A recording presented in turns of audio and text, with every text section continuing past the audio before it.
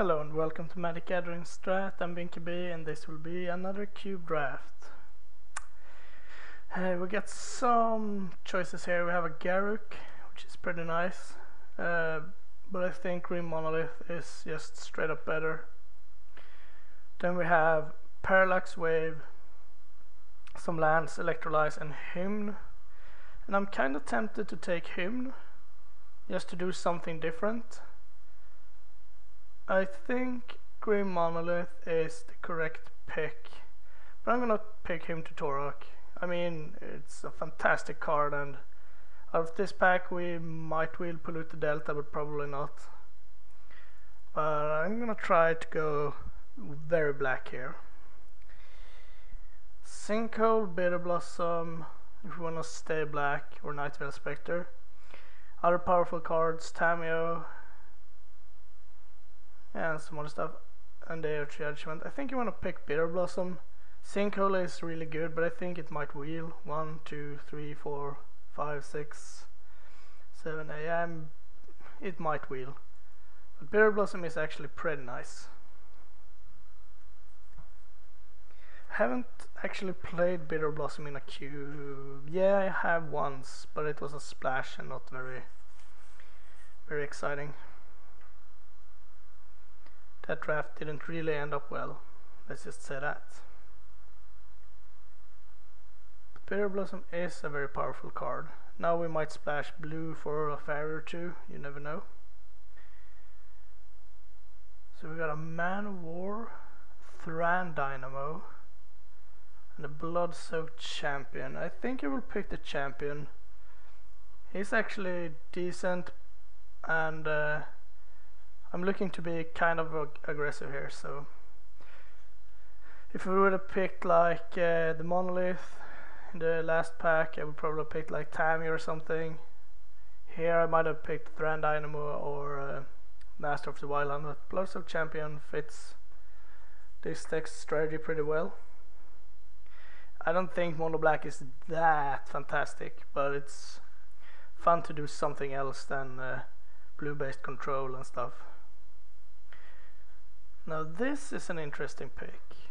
We can take Damnation and go a more controlly route, or we can pick Digraph Ghoul and be more aggressive. We can also branch out and pick Olivia or Magma Jet or something else. I'm leaning towards the Damnation because it's pretty good with Bitter Blossom and Blood-Soaked Champion. Will Digraph Ghoul wheel? 1, 2, 3, 4, 5, 6. Maybe it's the only black card, but I think I'll pick Damnation here. It is a pretty odd effect to have out of a kind of aggressive deck, but usually it's pretty good. Dark Confidant seems to be my pick without looking any further. Blue Cross is good, Grim Lavamancer is good, a couple of lands, Trading Rider, and Underworld Connections would have been perfect. But Dark Confidant is my pick. Now I'm leaning back to being more aggressive. I would need something to regain me some life, like Corrupt or one of the Tendrils or something to mitigate the life loss from Dark Confidant and Bitter Blossom. It would be pretty horrible to flip a Damnation and then play a Bitter Blossom, and yeah, my life would decrease very rapidly. Alright, so we have Molten Tail Masticore, we have a Kokusho. If we're playing that, I'm probably not playing Dark Confidant. We've got a Temple and an Inquisition, and I think I will pick Inquisition. It seems to fit this deck's strategy pretty well. Not certain I will play Damnation, but it's a good card to have access to. It all depends on how the rest of the packs turn out.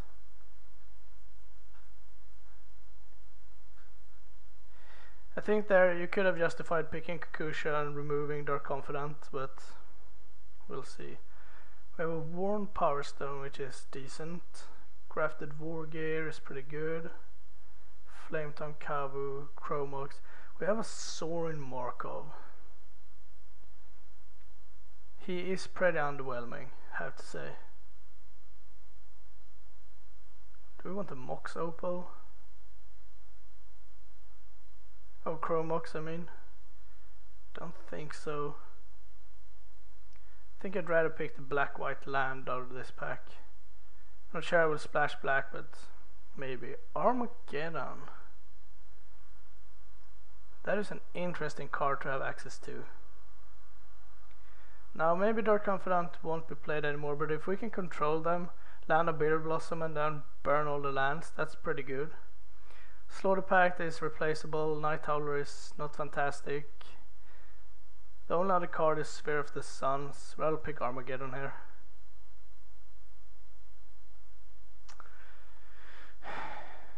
Yeah, even though Dark Confidant is very good, I'm not sure I will play him, but we can have another Human effect if we want to, or a Carnophage.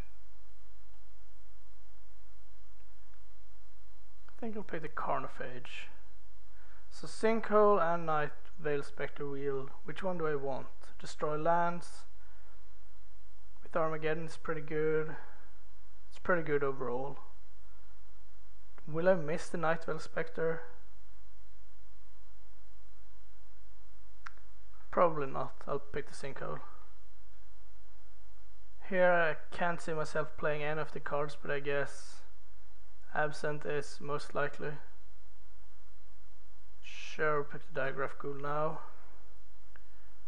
All of those cards I think we will remove Grim Lavamancer. Pick a Temple, might even play it, you never know. Alright, so an interesting start.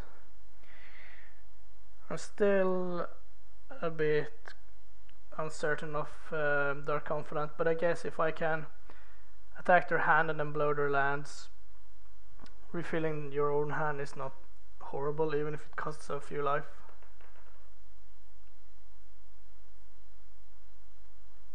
This deck seems pretty bad against a red aggressive deck though, with burn.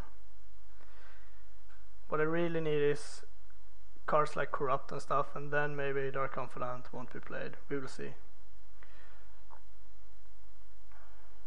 So we got Bone Splitter, Thoughtseize,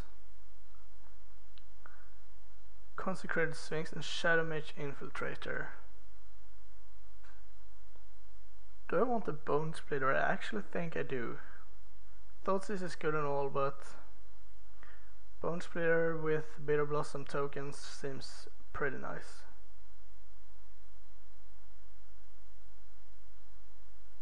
Could also pick Shadow Mage or Consecrated Sphinx.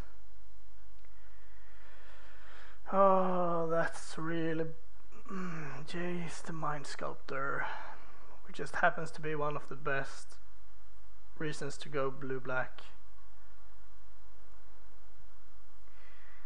So let's see, if I don't take Jace, there's no white cards that I'm even considering here. And there is really no black cards. I mean, Mesmeric Fiend works, and Go for the Throat works. So I think it's between Mutavault or Jace, and I think you could defend either one. Alright, I'm gonna stick to the plan and try to be black. Bad Moon will most likely wheel.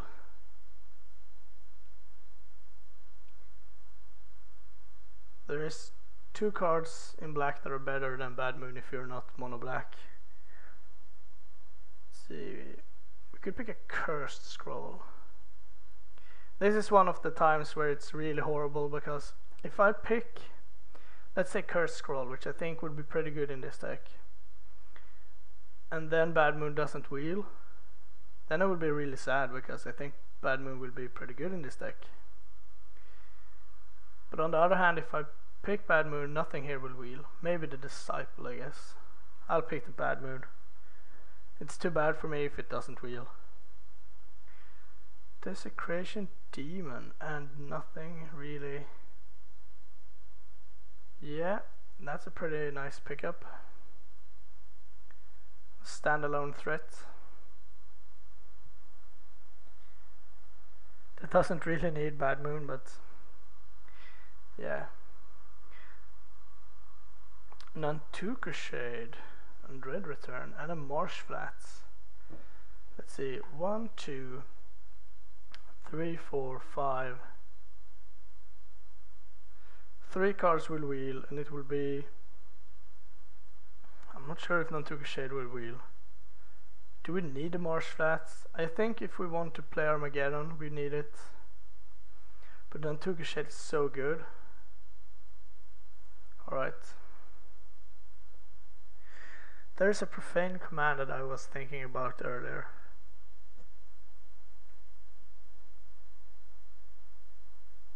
Maybe we want that. Is it better than the Visara? Yeah.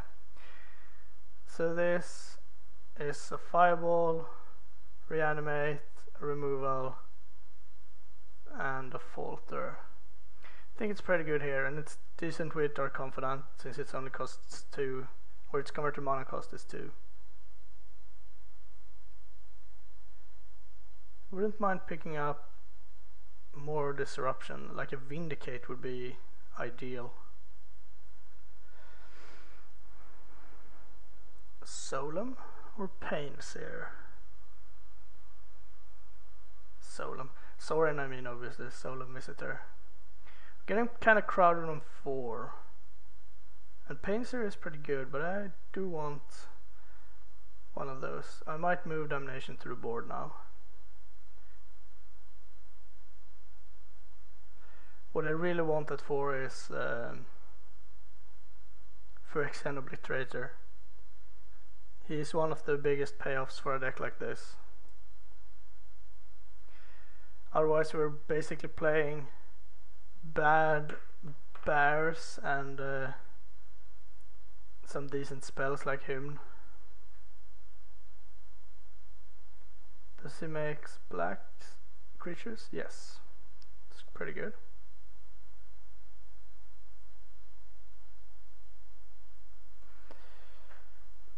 So what do we really want? If we could pick any card, I still think Vindicate.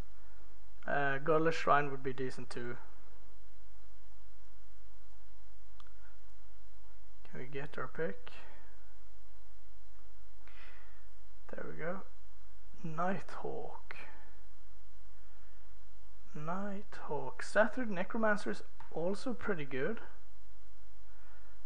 But I don't think we have that many humans. Tidal Scholar also very good, but I'm gonna pick the Nighthawk. He fits the curve, gives me life. He seems like he's made for this deck. Don't need more life loss. Either I pick a Seal of Cleansing for a potential sideboard option, or Shadow Mage. Maybe looking to abandon my 2 white cards to go more blue. But I don't think it's worth it.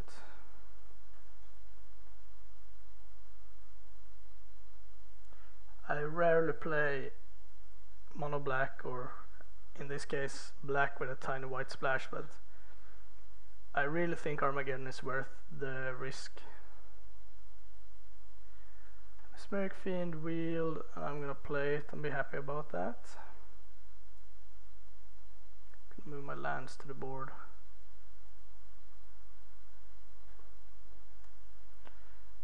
So 8 creatures, but we secretly have 9, 10. So we're looking good at the creature department.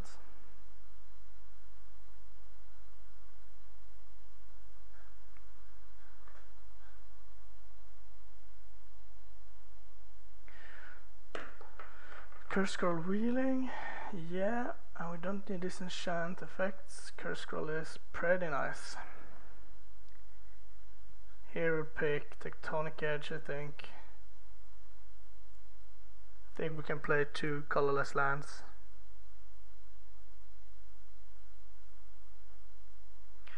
Curse Scroll in this deck I think does a lot of work, because we might need the... It's both a recurring removal and somewhat reach like.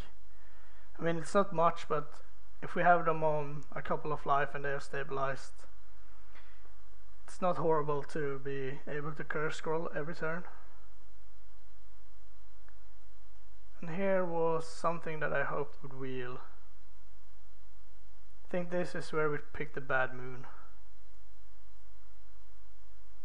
Pretty sure. I think it was, no, it was the Marsh Flats pack. I'm not exactly sure what we took over it. It might have been the bad moon. It's not that interesting to pick up the Marsh Flats if mono white could have been an option. It's not that interesting to pick up the Marsh Flats if we don't have a Godless Shrine or another duel. Playing one planes in this deck is not that great, but we might have to do it. Alright, let's see, we have a top, City of Brass, Lifebane Zombie and Chainless Edict.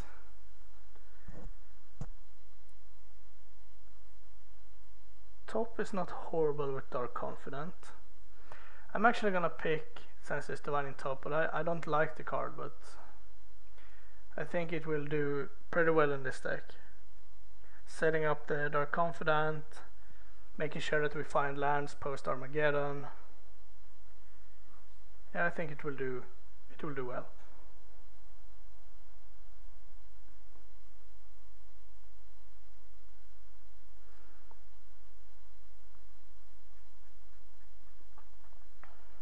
We still don't have to play white if we don't think that we will get there.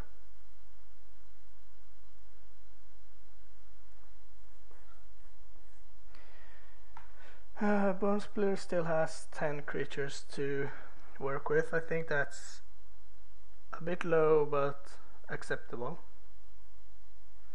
Mainly because Bitter Blossom keeps producing creatures. Alright, looks like we are taking another equipment here. And it's not even close by any stretch. Terminus would have been kind of fun, and we do need some kind of removal soon, but yeah. Alright, let's see. We got Winter Orb, Hero's Downfall, Brain Maggot, and the Swords to Plowshares. I'm gonna pick the Hero's Downfall. It's expensive, but we need the effect.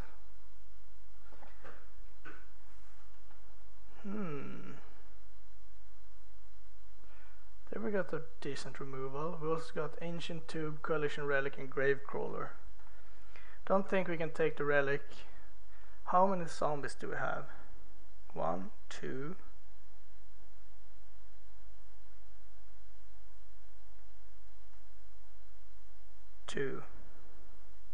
No, that's not enough. Ancient Tomb powers out not that much. Could pick up Show and Tell, but I don't think that's worth it. I'm gonna pick the Tendrils. It's expensive, but it's kind of what I want in this deck.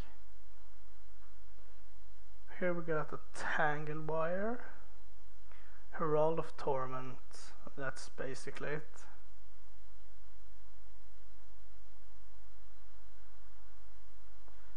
Do I want Tangle Wire? I'll pick the Herald of Torment. It's a pretty good standalone threat. So the deck is shaping up.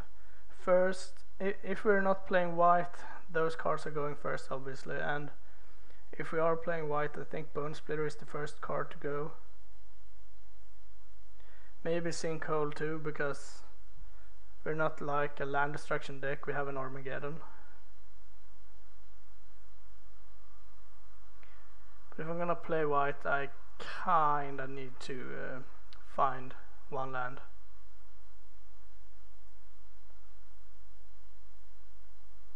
It doesn't feel correct to splash 2 white cards in a mono black deck with 1 isolated chapel. Let's see, another Sorin, a Hall of Triumph, and a Vampire Hexmage. Now this is interesting. I don't think I can take the Sorin. So I'm leaning towards Hexmage or Hall of Triumph. Hall of Triumph together with Blood Moon is pretty nice.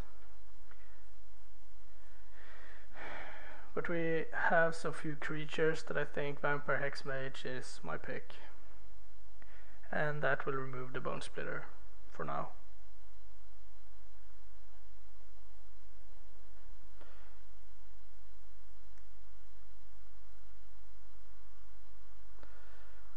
There we have the Godless Shrine, and I'm pretty forced to take it. Sarcomancy is good. Living Death is alright. But this is easily Godless Shrine. And now we can play our white cards. I would have liked that Marsh Flats now, but now I can play the white cards.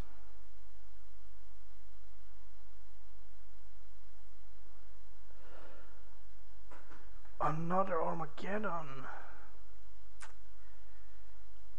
That is interesting. We have Night's Whisper. How many card advantage sources do we have? Like a half,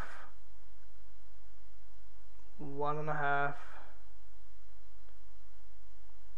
2, 3. I don't think we need Night's Whispers. I would like the Night of Infamy, but another Armageddon seems so good. So what are we removing now? We are removing Sinkhole. Why removing land destruction if you're gonna pick up a land destruction? Well,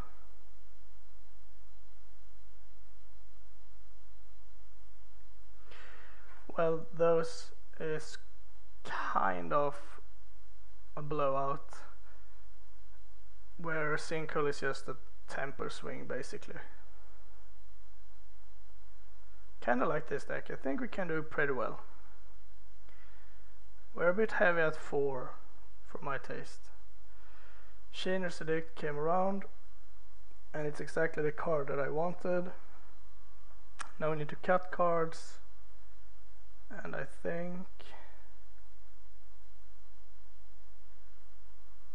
don't know. It feels like it's one of the 4s. Could be Tenders of Corruption. Probably is. We're losing life from Bitter Blossom and Dark Confidant and Herald of Torment. We're gaining by Nighthawk, Sorin. I think that might work. Do we want Disfigure or Spiteful Returned? I think we need the Disfigure actually, but I'm gonna put it in the board.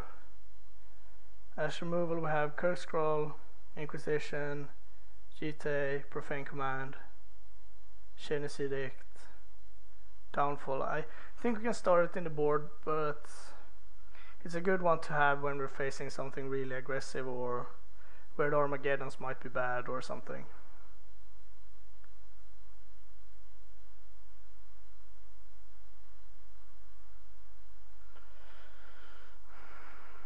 We got the Nutser Crusade and Hallowed Spirit Keeper.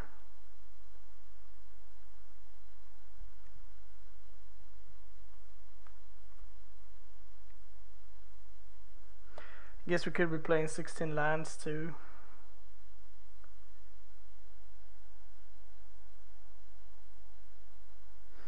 Our deck is pretty cheap, but no, we need 17 lands for sure. We have Armageddons.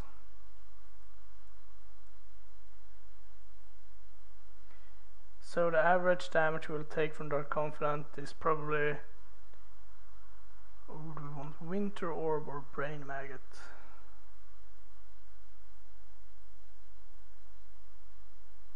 I think Brain Maggot.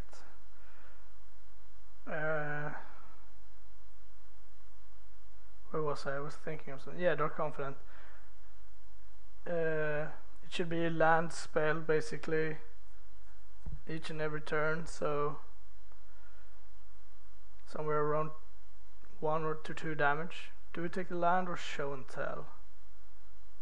Or Stomp Howler? Guess we picked the Show and Tell. too bad when those cards get around. Don't have to give away more 1-drops.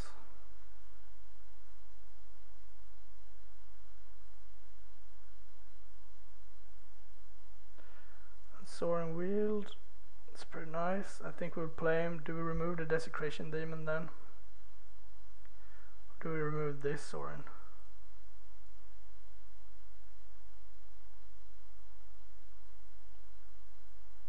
I think it's one of the 4. So it's one of the Sorins or